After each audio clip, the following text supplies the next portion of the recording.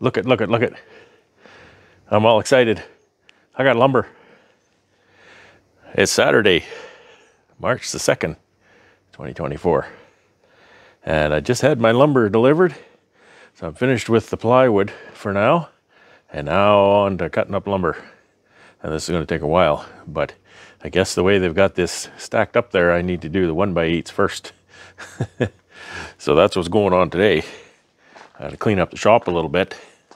And then get some of that lumber in here and start ripping and cross-cutting.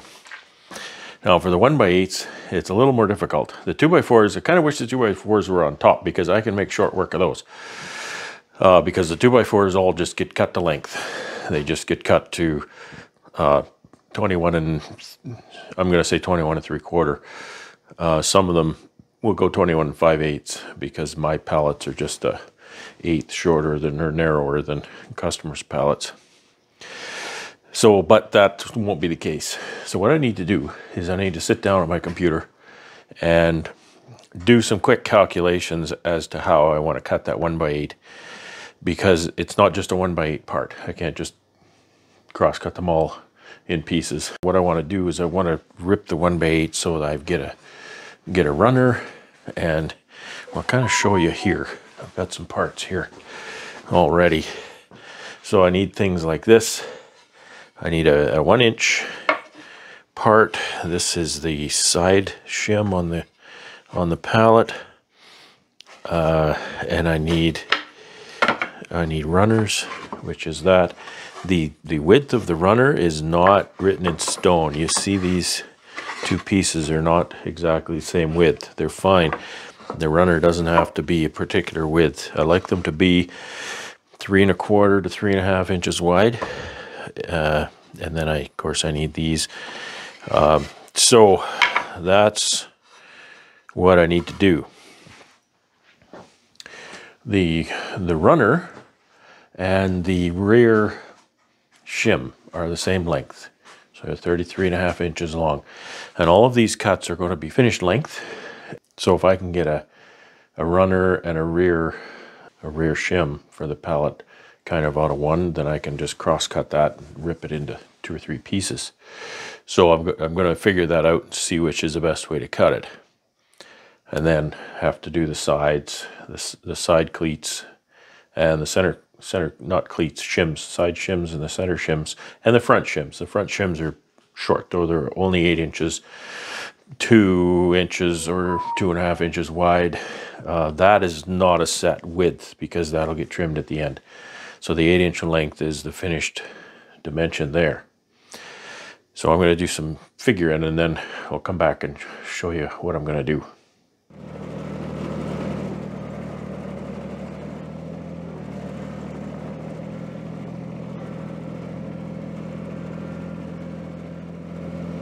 Just thought I'd put that tractor there in case when I unstrap this it falls apart, but if it's going to fall apart it'll probably go that way. Mostly because I just put the tractor there. Let's see.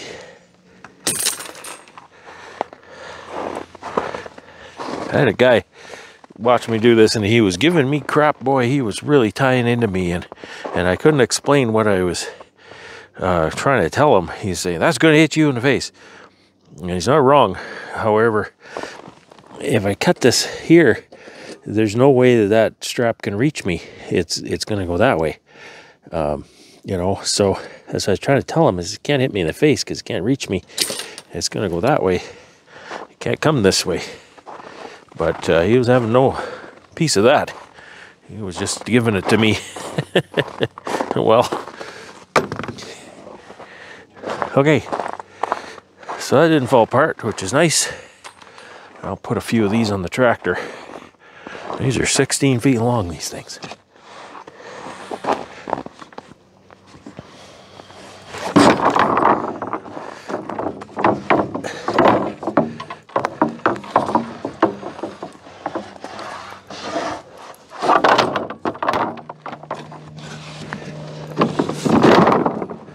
Two by fours are going to fall over.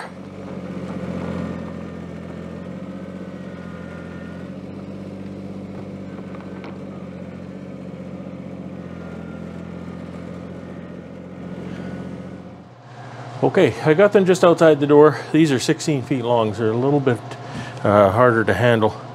But I've got my fence stop set here at 33.5. So that's as long as, that's the length of the pallet. And so that's as long as the runners are. And that's as long as the rear shim is. I've worked out a cut list on my computer. There's a site that I found, cutlistoptimizer.com. Seems to be a really good little program. It's very simple, and it actually does a really good job. So if you're looking for optimizing your cut lists and helping out with larger projects with a lot of different materials and parts, check it out.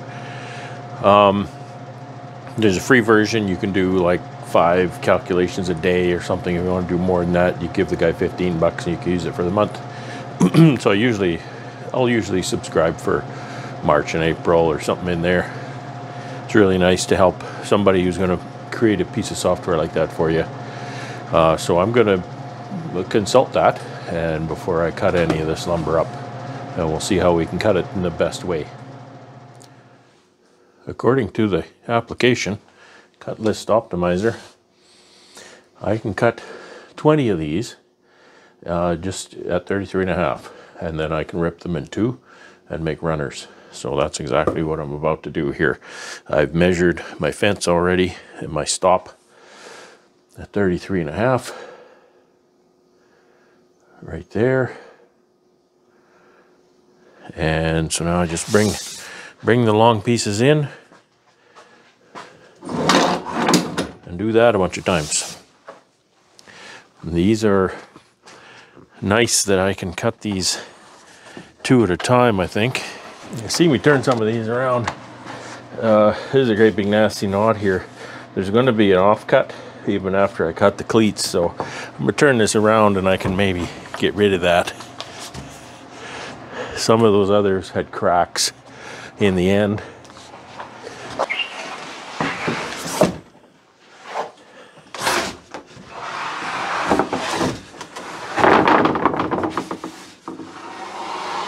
All I want to make sure I do is get them against the stop and the fence. All right, so safety glasses. I was saying to my wife today that I've worn glasses and contacts for most of my life, and I'm very much more aware now of my naked eyes now that I've had my eye surgeries. So I'm far more likely to wear safety glasses when I do anything.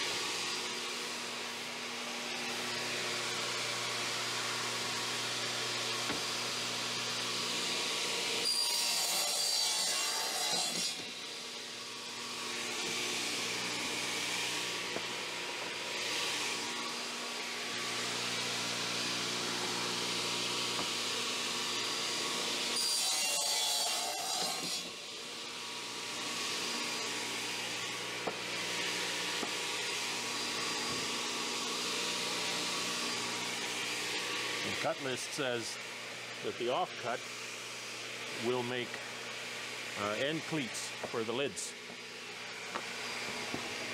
I'll save those. Okay, and now I'll go back to the cut list and pick out the next one that has the most number of pieces to cut up. And that's how it's going. So not much more to see.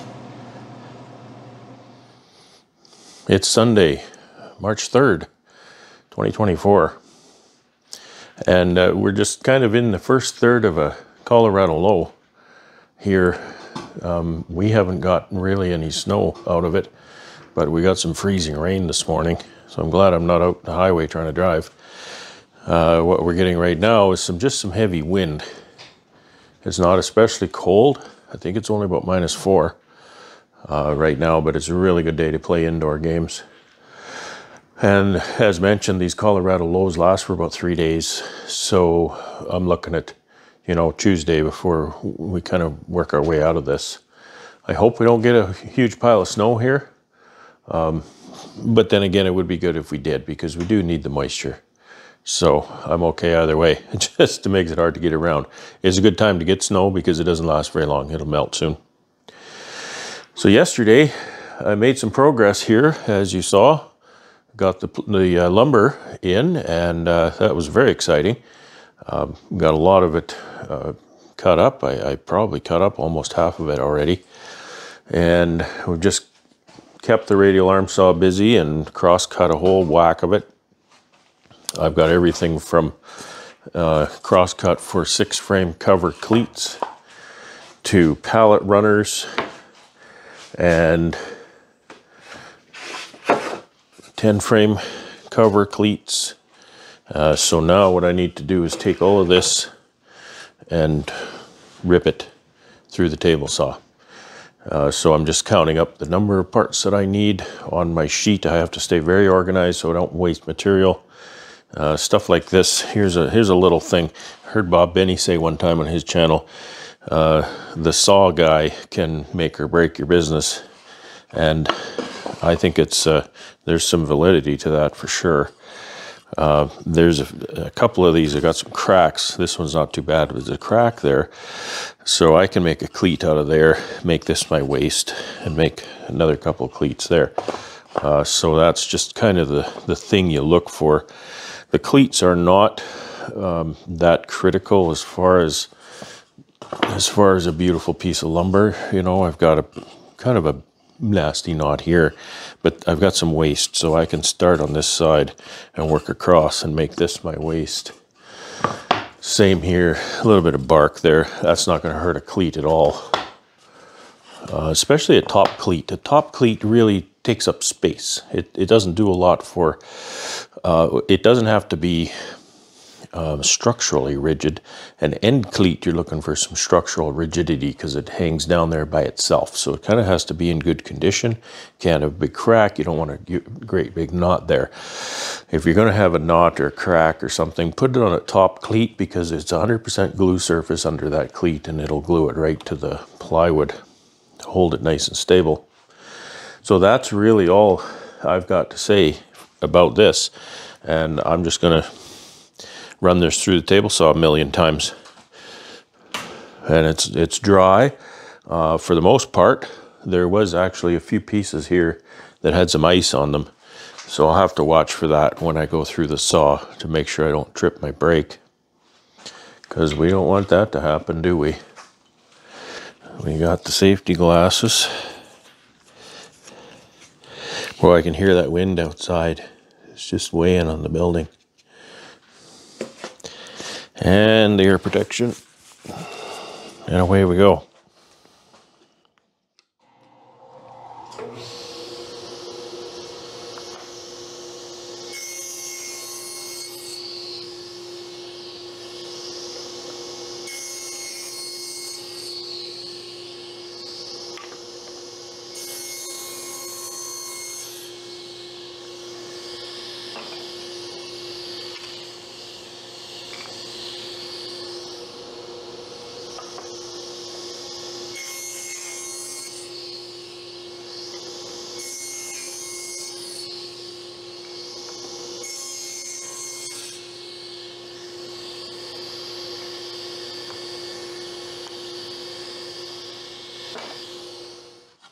That's 50.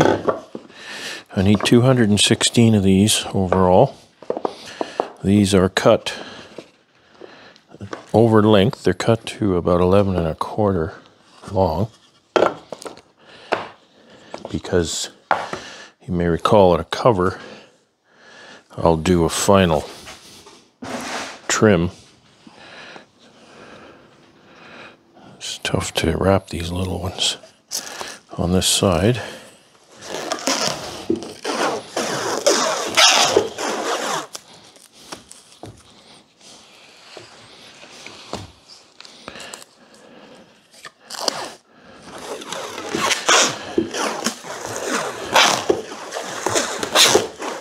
You may recall my table saw is also my assembly table, so I need to cut all of my parts before I can assemble, because once I start to assemble I can't cut any more parts. So that's a six frame cleat, and that will in this case do either a top or an end cleat. They're the same piece. However, the end cleats, I run a rabbit in those. All right, let's do some more. This thin kerf blade I think is really working for me. It cuts really nice because it's not very thick, and it doesn't send as much material up the pipe.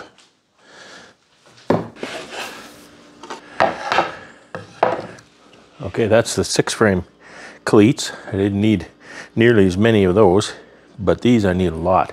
And I don't think I have enough blanks cut here for them all, but we're going to cut these up. And these are the 10-frame cleats, and I'm making 200 covers. So I need 800 cleats. 400 of those are going to be 2 inches wide. 400 of those are going to be 2 1/4. This customer wants a little more overhang, or hang down, overhang. I guess overhang is the right word. At the end of the box. The overhang on my box is really only about 3/4 of an inch, so he's going for an inch overall. So I think I can do the same thing and just rip up 200 of these, and then rip up 200 or 400 top cleats, and rip up 400 end cleats. So I'm just trying to think if I need to bother. I'm gonna go to 2 1/4 to start with. Just make sure I've got lots of meat here for 3 pieces. I'm sure I do, but I want to prove it to myself. And I haven't adjusted my gauge for my thin kerf, so I always want to measure it. These are not, these cleats do not have to be bang on accurate, but if they're within a 1/16, that's good. So I'll cut a few of these.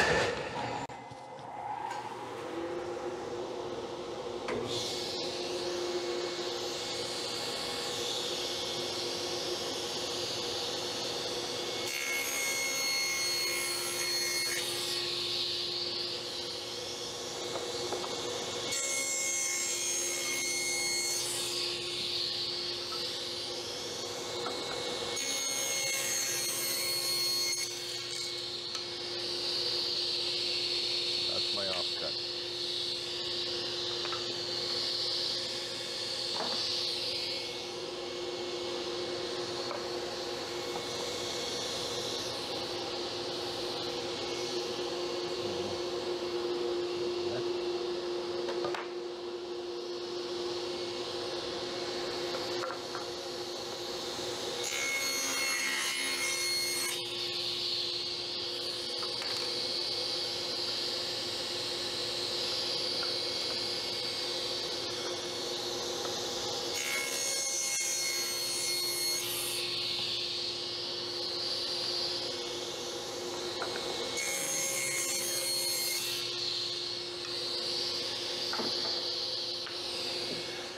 Okay, this is half the end cleats.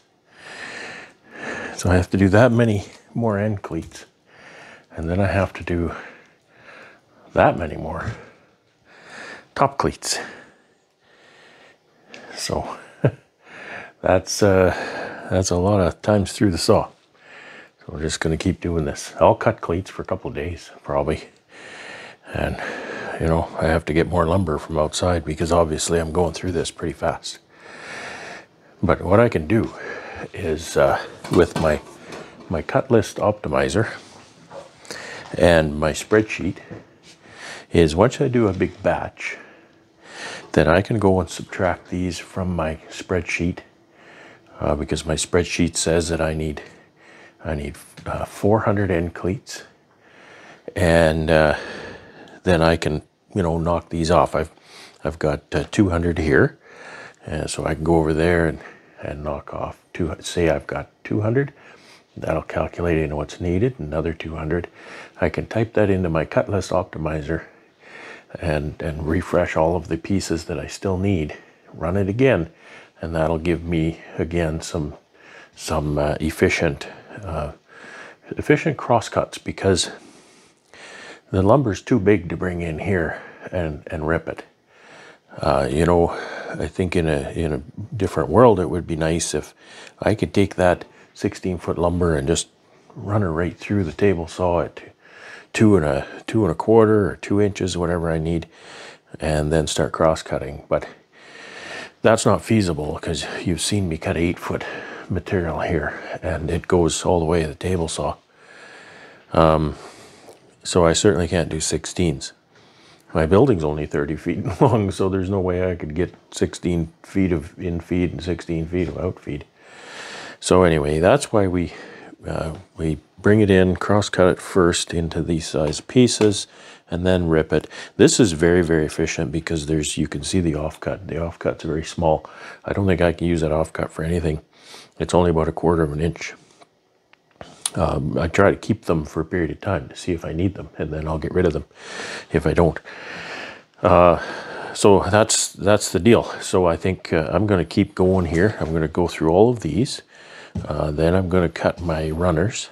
I'll count up the pieces I have, and then transpose those figures from the spreadsheet that tells me what I need yet. I'll put those numbers into Cut List Optimizer and run that again, and it'll tell me then how to cut the next few lengths of 1x8s. And as I get down to the end, it becomes a little more complicated, because you know, you can imagine when I need 800, these are 11 or these are 16 7/8. If I need 800 of those, then it just says, you know, grab 15 lengths of 2x6 and cut it at 16 7/8. But if I only need 5 or 10 or 20 or something, then it has to piece those out among other parts. But it's very good at that too. So I'm just going to continue on at this, and thanks for watching. It's Monday, March 4th, 2024, and I'm inspired. I couldn't wait to get back to work today. So you can see that I've cut a lot of lumber up yesterday, and I've got my parts here. I've got associated offcuts here, so I'm doing pretty good. There's not that much here.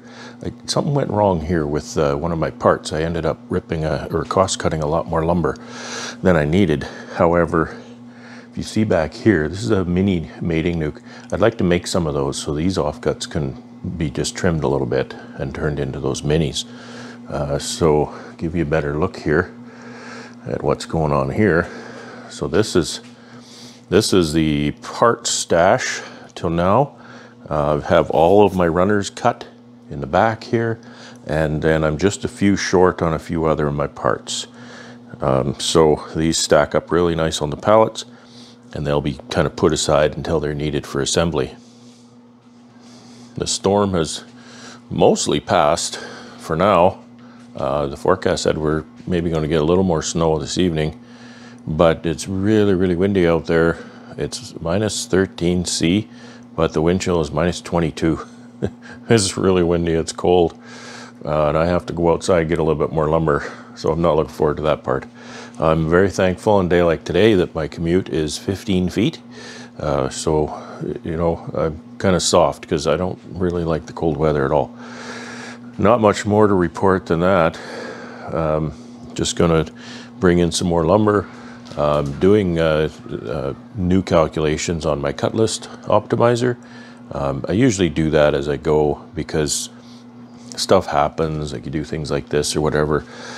So what I'll do is I'll update the quantities on my spreadsheet, get a calculation for how many pieces I need of each part, and then transfer those numbers into Cut List Optimizer, and then do a new calculation just to stay organized and try to avoid miscutting lumber, because that can get really expensive. These 16-foot 1x8s, they're actually a little bit less money than last year, but they're $18 a piece. So every time I bring one of those in here, and I'm normally bringing them 2 at a time, as you can see. So, you know, I bring 2 of those in and chop it up on the radial arm saw. Well, there's $36 down the toilet. If I do it wrong, it's down the toilet. If I do it right, then I can turn that into, you know, 50 bucks or something, whatever they work out to. I keep talking about this thing, so I'm going to show you what I'm doing with the spreadsheet and the Cut List Optimizer, just to give you an idea of kind of what I'm doing. And I recommend this Cut List Optimizer. It's web driven, it just runs in your browser, and it's for complex lists. It can get a little bit pokey, but it's not too bad. And for smaller cuts, one of the things you can do, and I haven't done this, actually I did it once. I had a selection of pieces of plywood, and I had a certain thing I wanted to do with that plywood, and I wanted to maximize to use these, you know, offcuts and random pieces. So I just quickly brought them up here, I measured them out, listed them on a piece of paper, I typed those into the Cut List Optimizer as materials, and then I listed my parts and how many of my parts I wanted. I hit go, and it told me how to most optimally cut each of those irregularly sized pieces to maximize the usage of the lumber.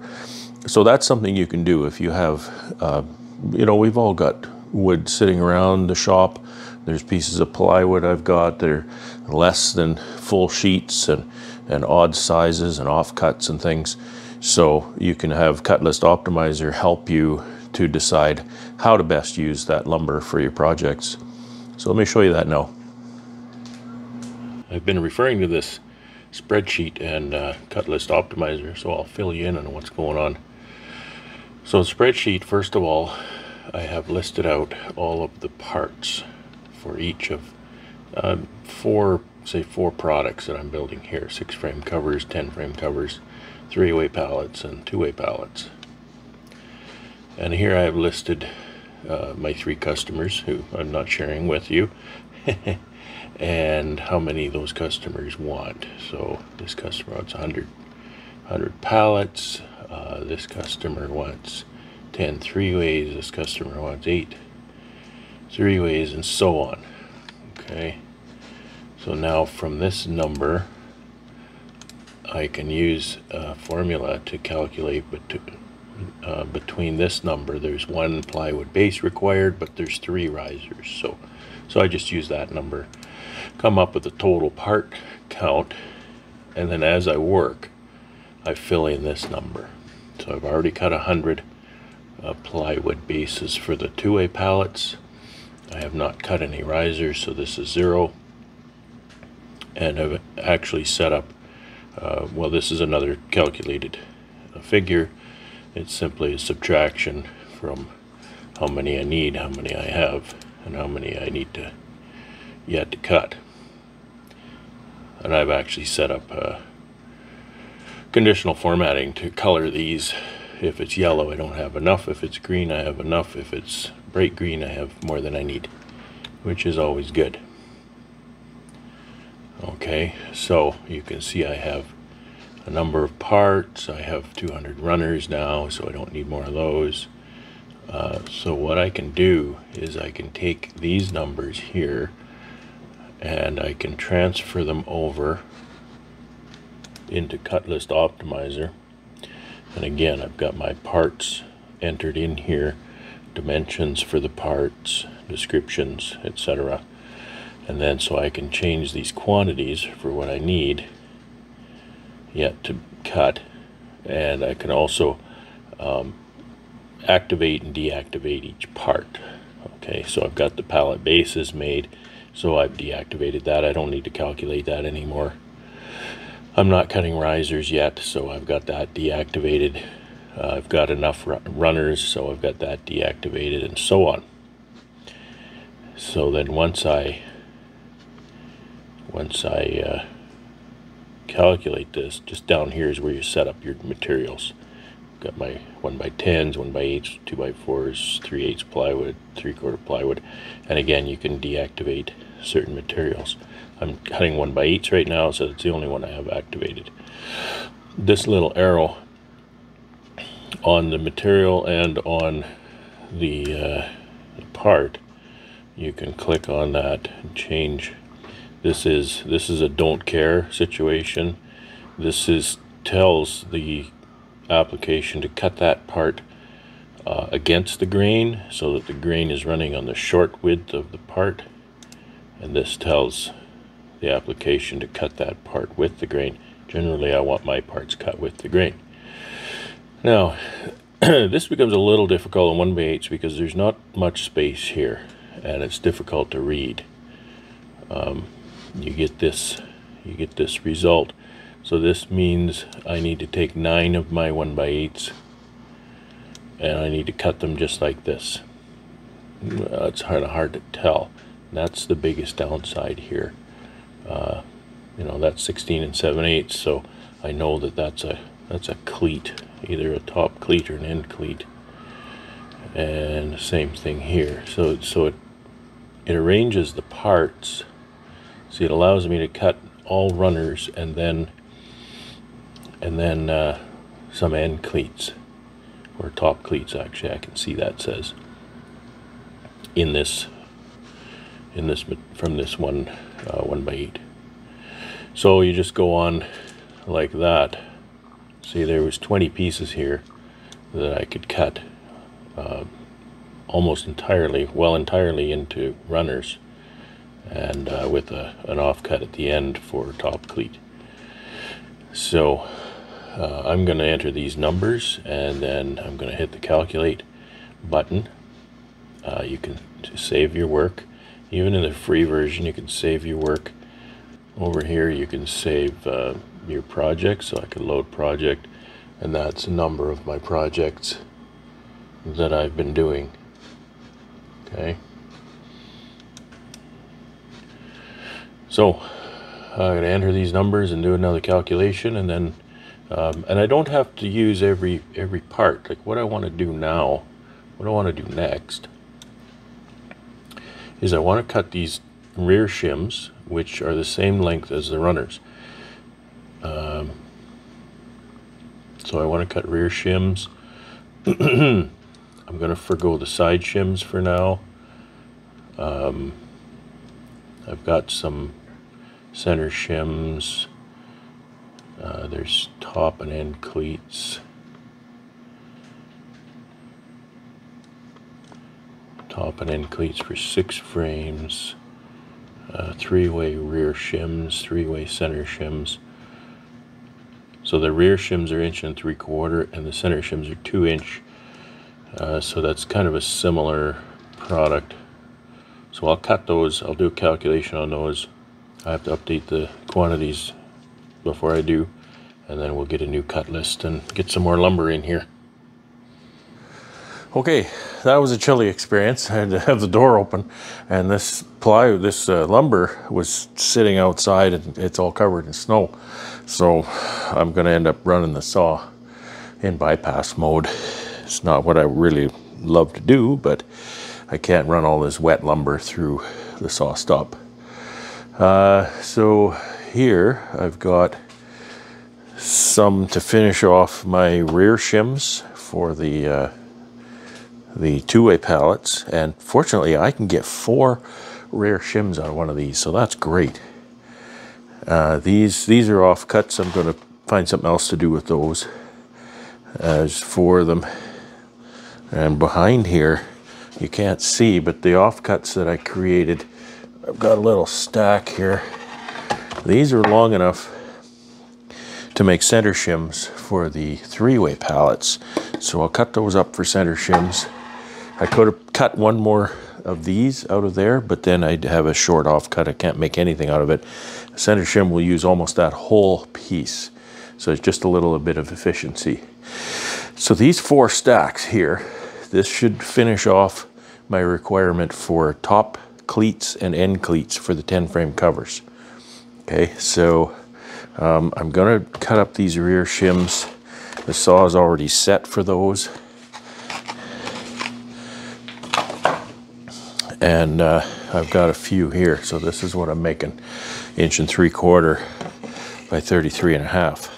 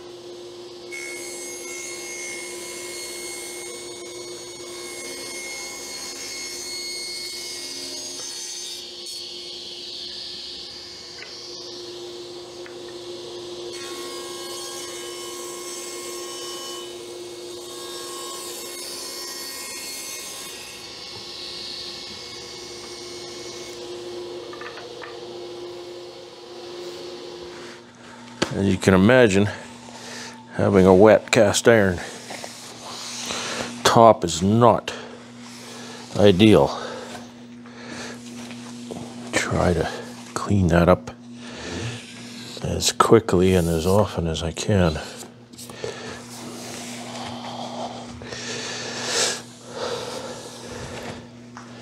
I'm not the kind of woodworker that tries to maintain the aesthetic of my equipment in top form. I know there are hobbyists who do, and I respect that. There are guys who want their cast iron top to be absolutely pristine all the time, and that's admirable. In this case, it's just not practical.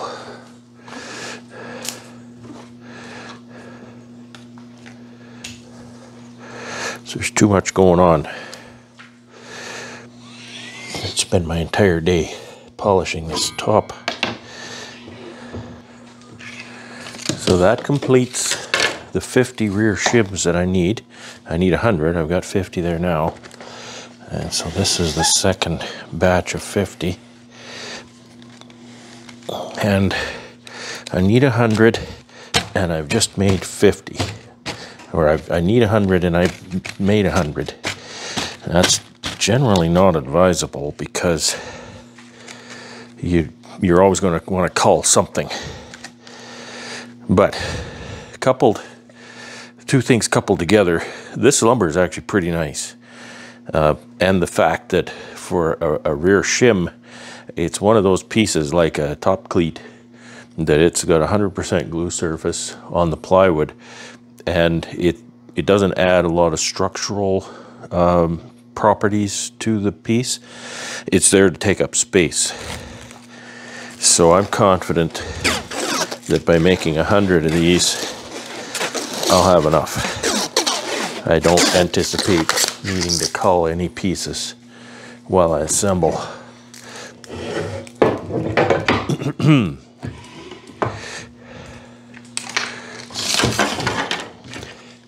But I might yet be wrong about that. I've been known to be wrong before.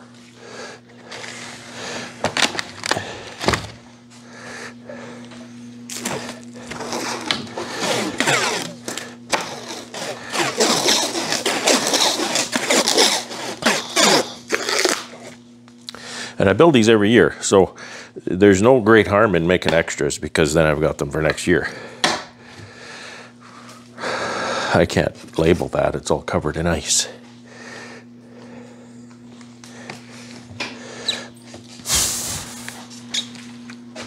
And need 105 end cleats,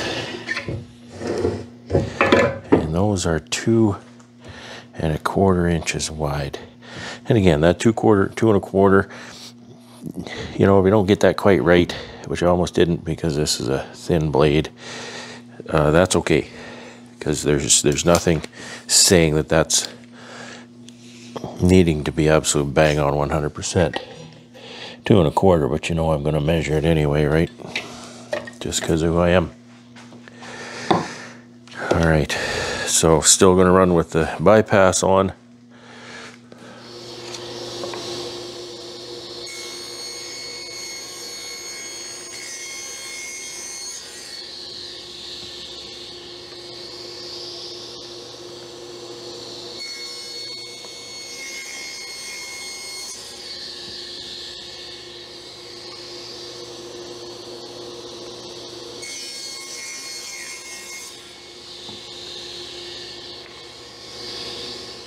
Okay, now you can see there are 8 bundles here of end cleats.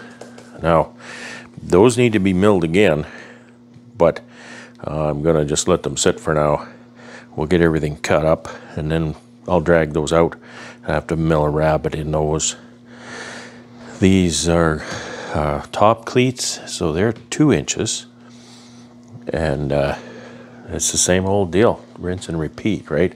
I've got 50 of them there, 30 of them here, and I need 400 altogether. So let's do this some more.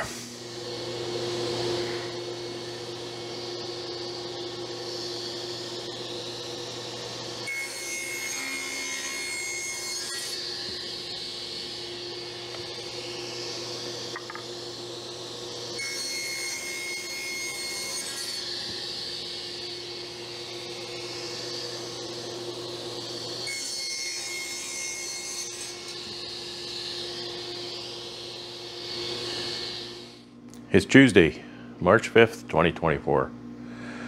I've been getting along really well in the shop here.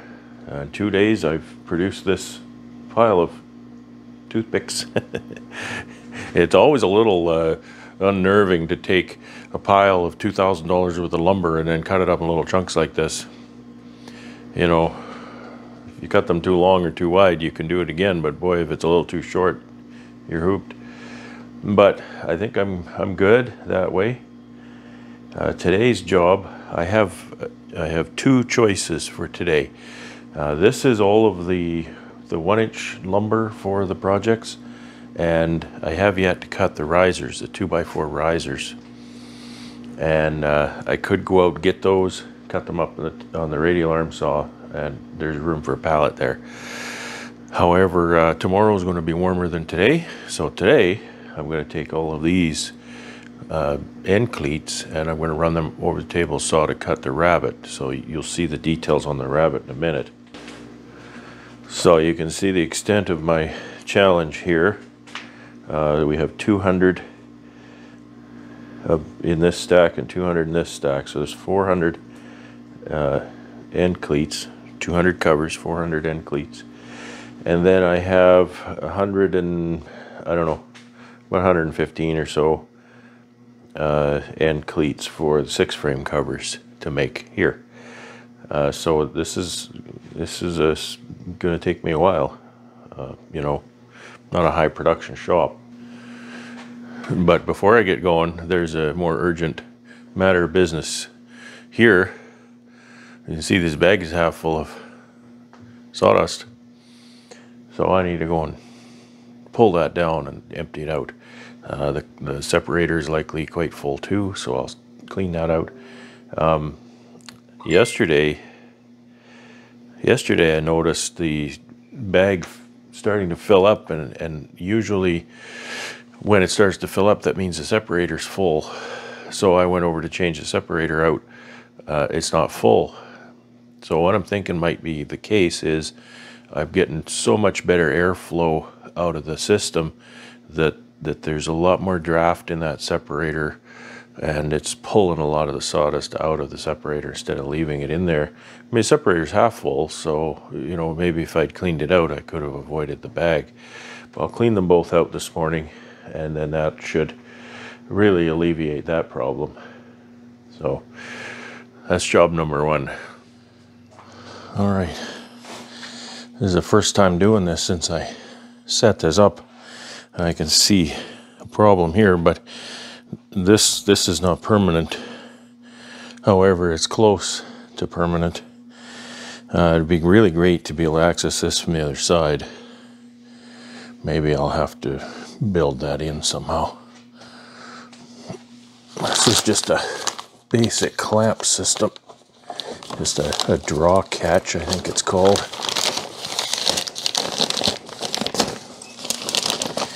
Comes off easy, doesn't go back on quite so easily. It's caught there.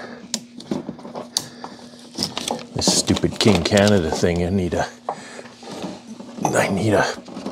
ratchet strap to hold this thing down, because these little screws that are supposed to hold it down, they bottom out in the hole before they bottom out on the canister, and therefore they don't keep the filter tight. If you don't have a strap on, you start the blower and this whole canister goes up about 1/4 of an inch to 3/8 of an inch, and then all the dust just blows out the bottom. That's just King Canada, you know. It's just kind of, that sort of stuff gets by them way too often. See, I've got the same problem on the other side.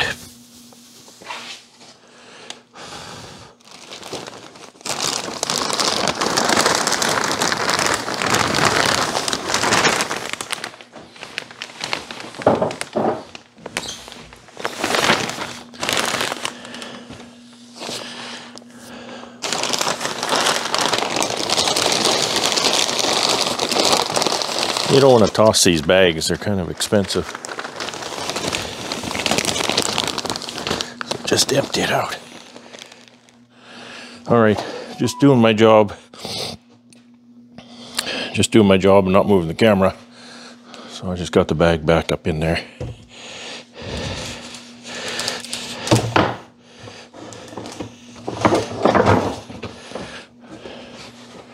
Separator back in place. Bob's your uncle, back in business. In order to run those rabbets on these end bars, I need to change over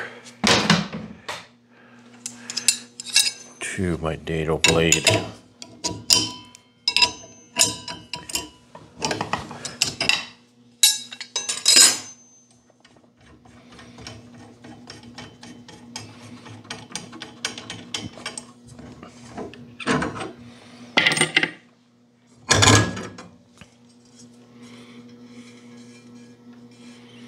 I could tell this blade was definitely getting dull as I worked. It's a cheap blade, it's about a $10 blade. So I may have gotten everything out of that that I'm gonna get.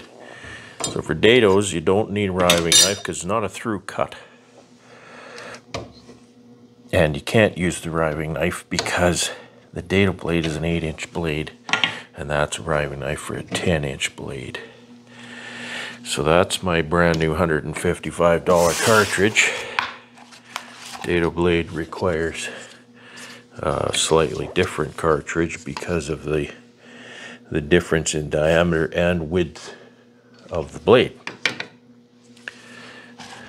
Some people call dado blade a dado stack. That's a stacked dado. It's all valid nomenclature.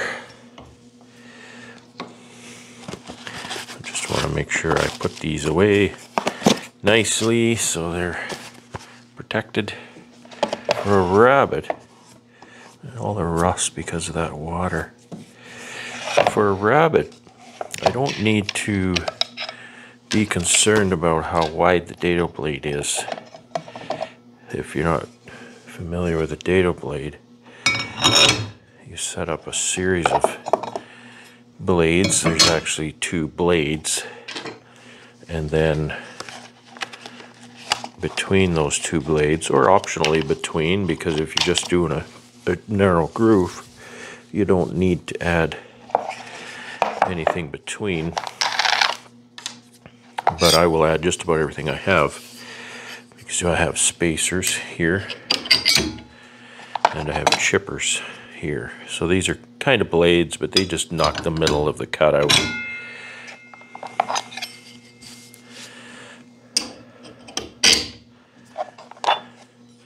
You just have to watch, get everything in the right direction so you're not cutting with the blades backwards. I think I did that one time. It didn't work very well at all. So I'm trying to cut a 3/4 inch wide rabbet.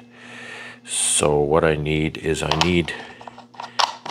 little more than 3/4 of an inch wide here. I think I've achieved that. We'll check that in a second.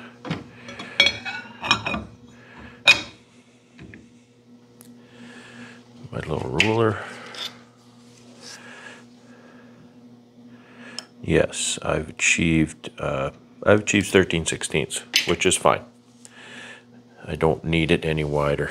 And they're really funny. There's this company, they produce, you know, kind of limited time, very high quality specialty woodworking tools. They're always advertising that. Saw an advertisement come by for this is called a blade stiffener. It's just a big heavy washer, but it's kind of thick. And they said, oh, if you can't get the nut on the arbor with your blade stiffener, we'll sell you a custom-made blade stiffener for a whole pile of money. Well, it's a problem that doesn't exist, because when you use dado blade, you don't use the blade stiffener, you just put the nut on. Because the dado blades are really thick and they don't need any help, plus they're only 8 inches. So that's one example of solving problems that don't exist. Get my dado throat plate in. It's a nice large cutout. Now, what I also have to do here, I want to unload my fence, because I'm going to put on my sacrificial fence. You can see here how I've run the blade up against this in the past. I made this out of MDF, and by cracky, it fits this fence just perfectly. Nothing holds it down but friction, and it's in there.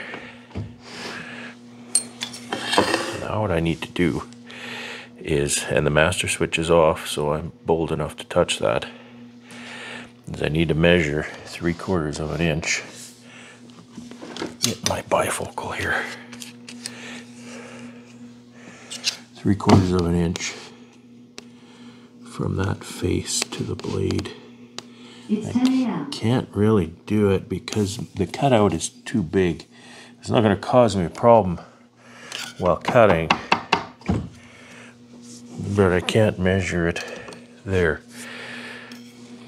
So we'll run one and measure it and see how it goes. Turn that switch on.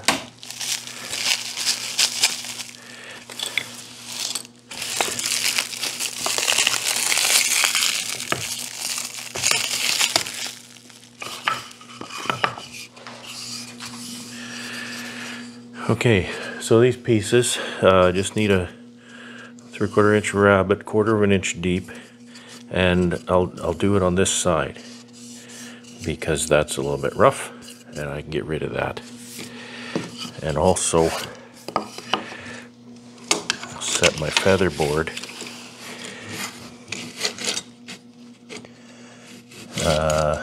See, in this case, I can set my feather board beside the blade, because again, it's not a through cut. Just to give it a little bit of tension to hold it tight against that fence. See how these feather boards work? I don't have it very tight so I can pull that back, but generally I try to pull it back. It doesn't come back because these fingers will grab it. All right, now that featherboard is slightly shy of 3/4, so I can use my push block here. Keep down pressure on there. And I have 2 dimensions to work with.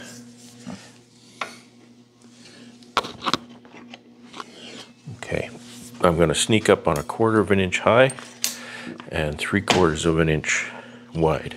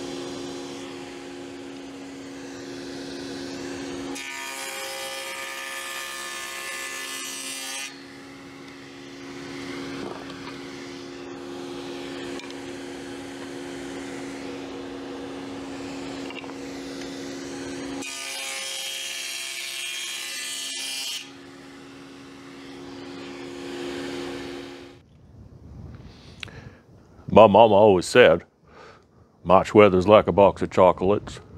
You never know what you're going to get. That's not quite true in Manitoba.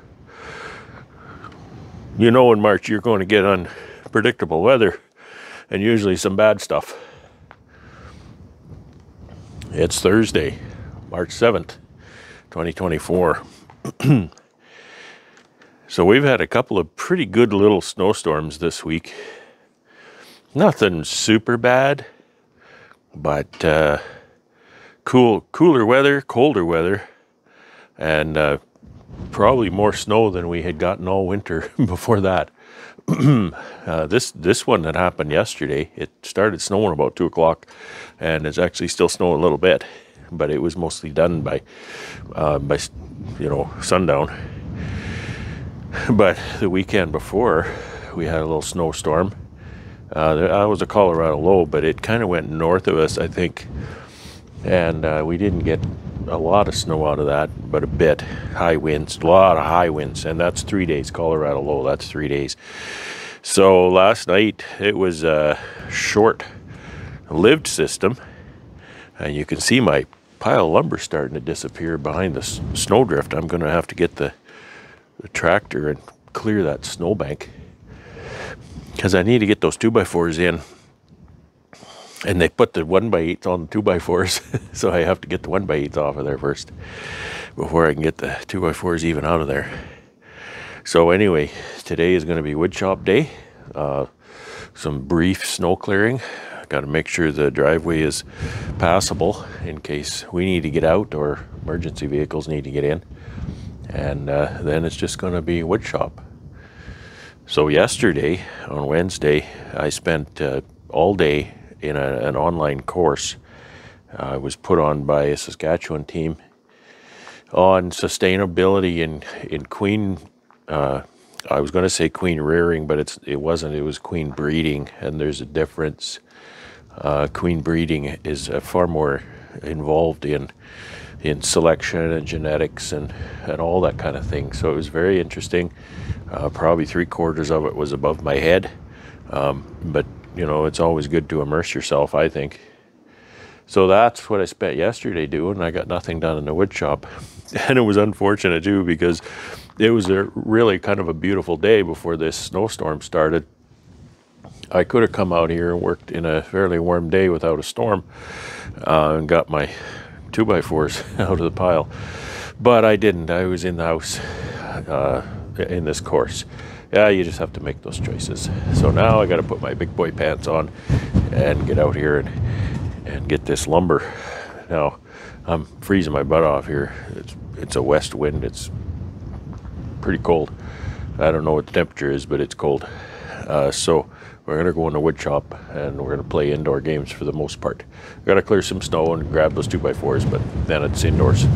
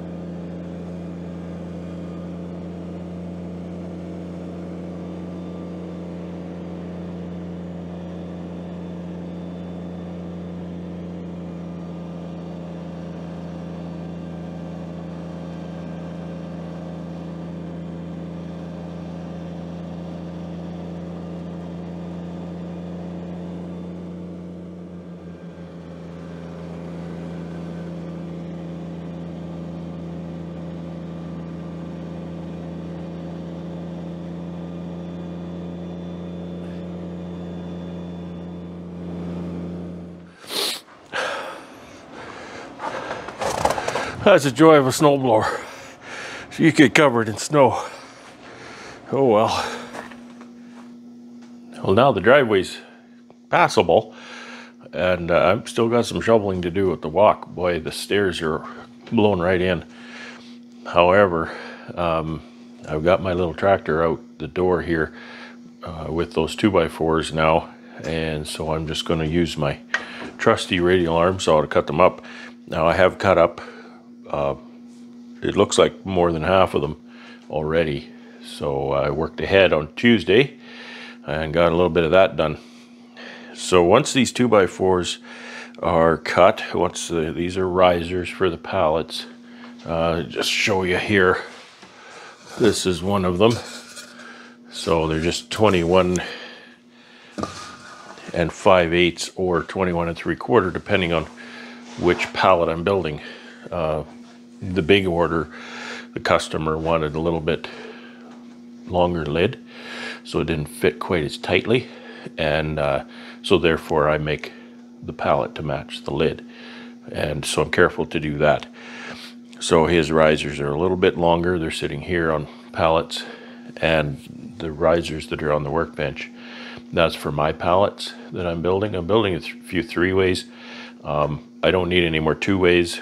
I mean, you know, you can always use 2-ways, but it's a matter of efficiency. If you have too many, then you get inefficient and you waste them. So I've gotten by so far. Sometimes I've used up every one of them.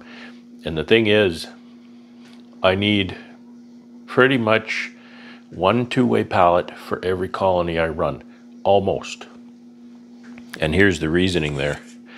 Obviously, I need 1 2-way pallet for every 2 colonies I run. So, okay, if I have 100 colonies, then I need 50 pallets. But because I use those same pallets at harvest time, then I need an extra pallet for every pallet of brood chambers I have. And I can normally put 8 deep supers on a 2-way pallet, 4 high, and still lift that with my tractor just barely. I'm not able to, at least very easily, I have done it, lift that high enough to get it on my trailer. I have done it, but it's tricky. So, you know, typically one of my colonies will make between 2 and 4 boxes of honey. So if that averages out to 3, then I need another pallet for, you know, every 2 colonies I need another pallet. So that's the way it works out. And I don't know about numbers. I haven't really counted lately, but I've gotten by lately. I remember recently a good year. I had a lot of colonies, so they used up my 2-ways, and I had a good honey flow. So what I did was I took some conventional pallets, some of my short ones that I use, and I just laid a sheet of poly plastic on that pallet, and then put the honey supers right on that. The concern is robbing. When I'm pulling honey, I need to put it on a flat surface so they don't rob, and also you know, bugs and mice and stuff. You don't want anything crawling up inside there once the honey is on the pallet.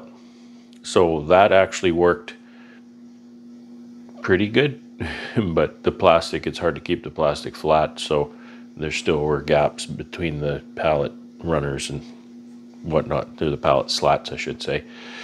So it's not ideal. It's not what I like to do, but sometimes when you need to harvest honey and you don't have any pallets, you need to make do. So I'm going to get moving on this, get these 2x4s in from outside. I've got my radial arm saw still pulled out here so that the fence extends past, you know, all the stuff that's sitting here. And I never really showed you this. I built just kind of a makeshift support.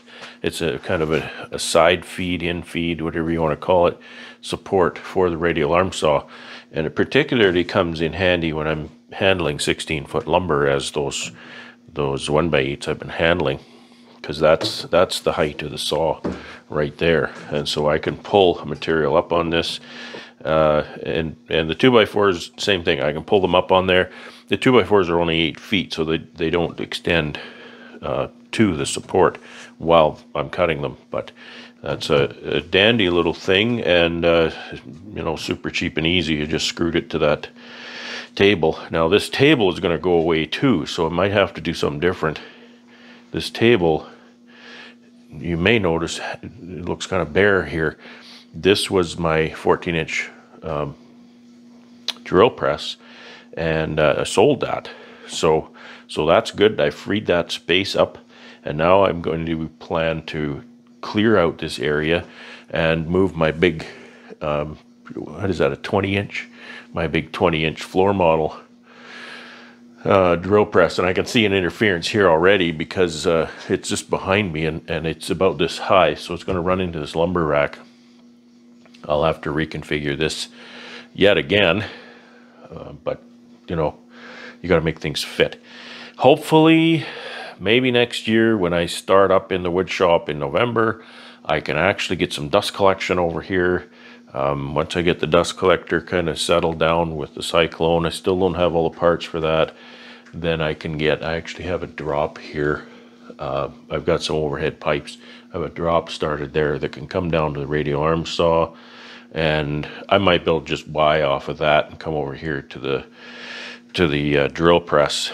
The drill press, it's not as necessary as the radial arm saw. Radial arm saw makes a lot of sawdust. So when I'm done, I'm going to have to pull this radial arm saw out of there and then clean up all the sawdust that's behind it, because there's considerable amount. What comes off of the drill press is generally big flakes, like big wood chips kind of thing, because I use a large Forstner bit, or some people call it a sawtooth bit.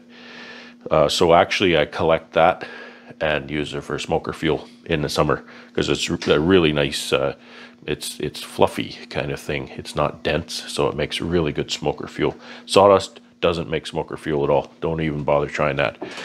So enough talk, and now I have to get going. I'm making these 2x4s I bought. I found that the cheapest 2x4s that I could get at my lumber yard are called studs, and studs aren't quite 8 feet long. They're 93 inches, something like that, and that's okay, because that's my offcut. I don't even know how long that is, 5.5. That's not big enough for anything I build. So these will actually, because there's so many of them and they're quite uniform, I have someone who I know manages a daycare, and I send them a lot of offcuts for the kids to use as building blocks, and they love that stuff. They totally love getting the building blocks. So there's a lot. I'm stacking them up here now because my offcut bin is full. I need to find something to do with those, and that's one of my challenges, is offcuts. Offcuts build up, and they're a pain. I like to keep them around because I maybe can use them. I'm getting pretty good at knowing what I can use and what I can't, but sometimes, oh yeah, I can use this offcut, but I still don't have motivation to actually, you know, mill it up and use it for something, because maybe that product, I'm not actually building that product at that time. Like these minis, for example. I'd like to build some of these minis this year, but that's not a priority. That's just for me, and you know what happens, right? The cobbler's kids have no shoes. That's my situation.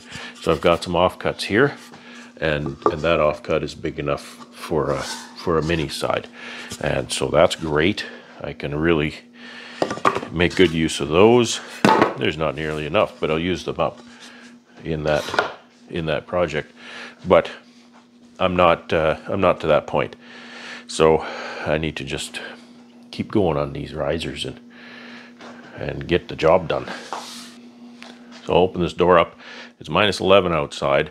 The wind is, I don't know, I think the wind is east or something like that. I was blowing snow, and every 20 feet the wind changed direction, and that's why I got covered. So anyway, it's not that cold. I've been walking around in t-shirt out there for short periods, but don't want to leave it open too long.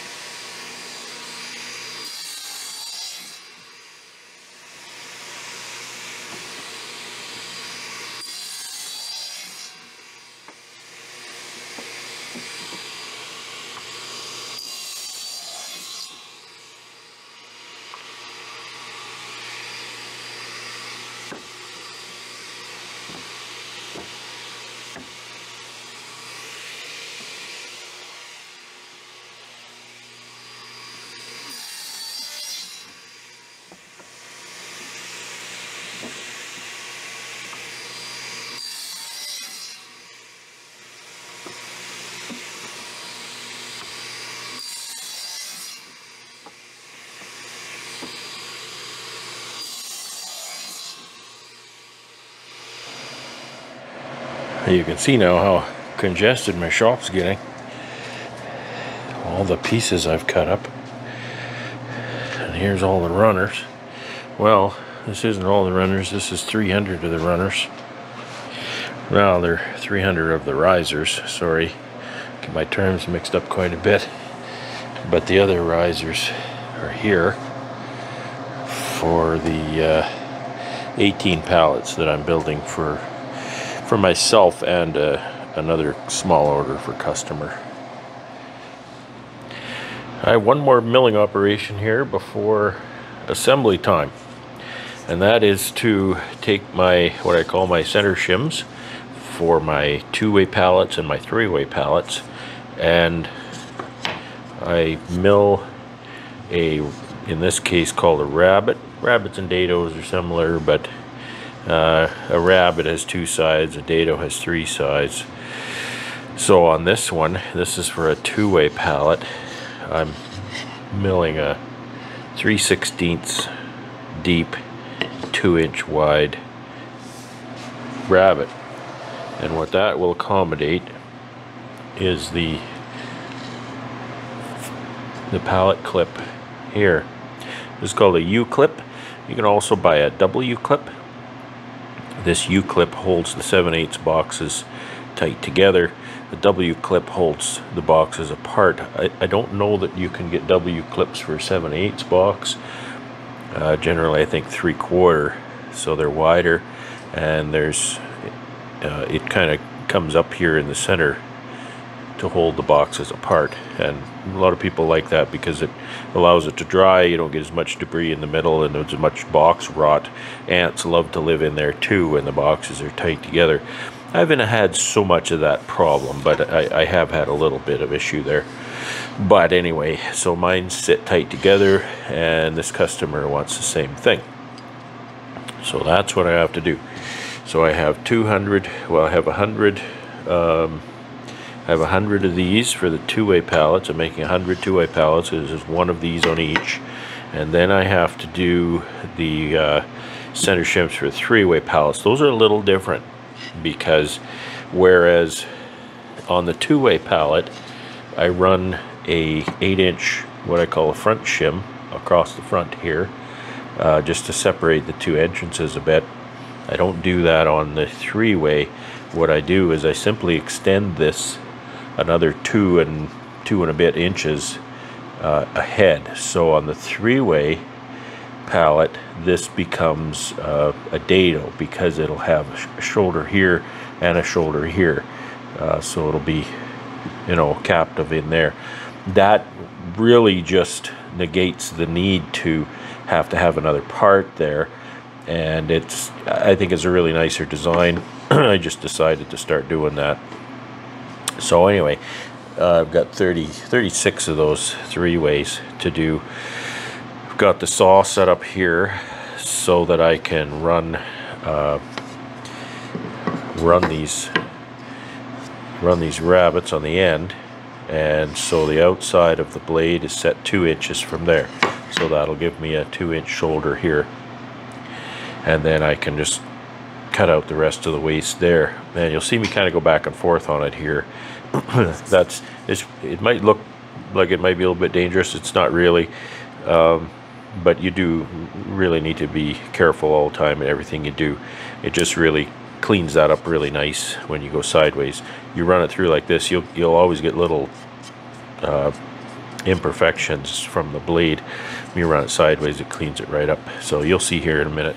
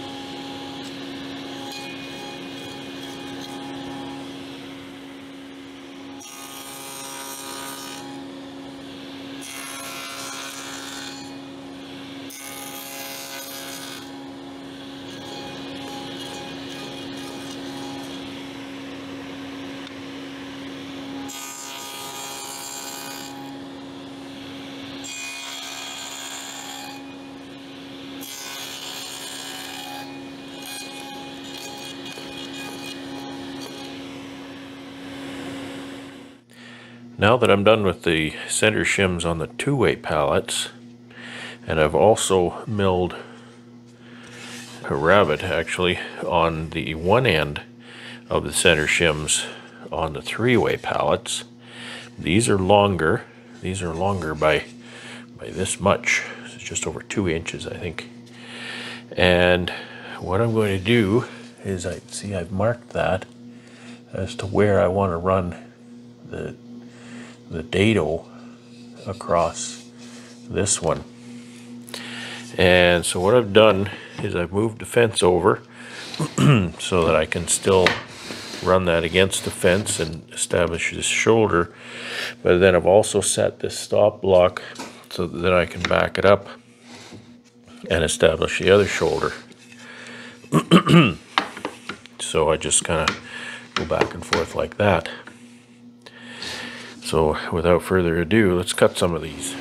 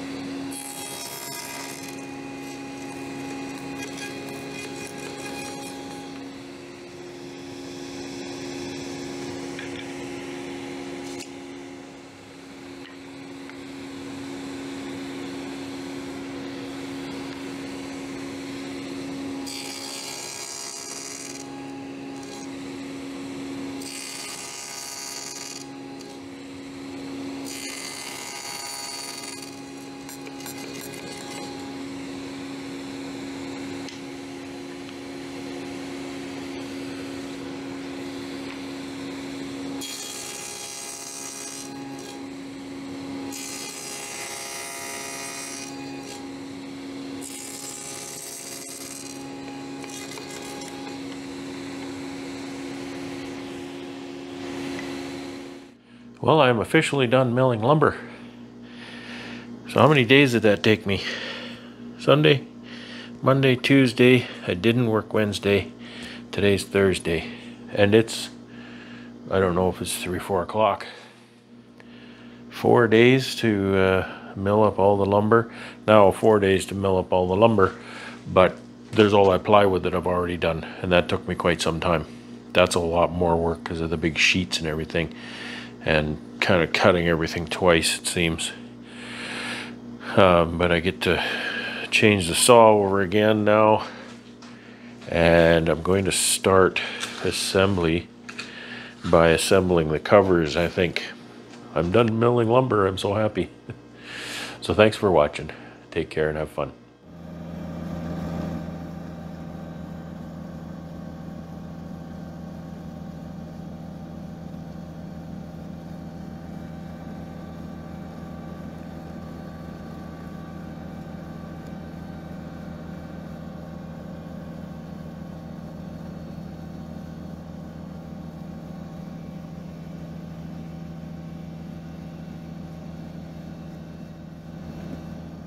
It's Friday, March 8th, 2024.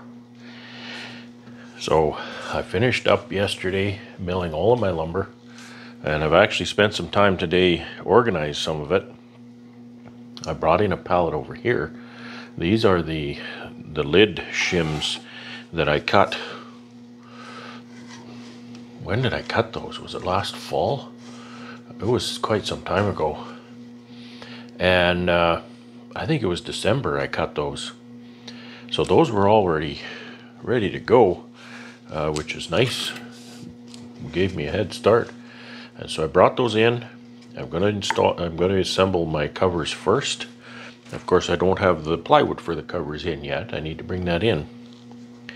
But I've got my cover pieces. I've got my cleats all ready here. My top cleats, my end cleats, I've organized it so that they're alternating top and end on the way up the pile, and so I won't have to fuss when I need pieces. This pile is all pallet pieces, with the exception of just these. These are 6-frame covers, cleats. So I'm trying to stay organized. It's surprising how quickly things become confusing. Sometimes in the past, I'll get assembling and get right down to it and realize I'm missing a bunch of parts. And so I tear down and I go and mill up a whole bunch more parts to make what I need, put all my covers together, and then a month or two later I realize there's a bundle of parts stacked away in the shed or something. So that's not good. That's, you know, can be a waste of lumber. Now again, there's always next year, but you got to make sure you don't do that every year, because sometimes there's not going to be next year. When I go to my bee club meetings, we have a table that people bring things. It doesn't have to be bee stuff either. It can be baking, it can be gadgets that have nothing to do with beekeeping, but generally it has bee related. And so we put everything on this table, and we have a bit of a door prize draw. And so in the past, I've built some of these frame assembly jigs that I use, and they seem to be well received, which is nice. So I'm going to take a little bit of time out from the covers and pallets. I'm going to build a couple of these and put them together, take them to the bee club meeting when I go. So that's what I'm doing today, and I'm going to make this this assembly jig video a separate one, because this vlog video is getting real long now. And I will just say thank you very much for sticking through it to the end of this video. It's probably one of the longest I've ever made, and I won't use up any more of your time. So I really appreciate you watching. I hope you enjoyed it, and come back again next week. Same bat time, same bat channel, I guess is what they say, and watch for this frame jig video to come out this week. So as always, take care, stay safe, and have fun.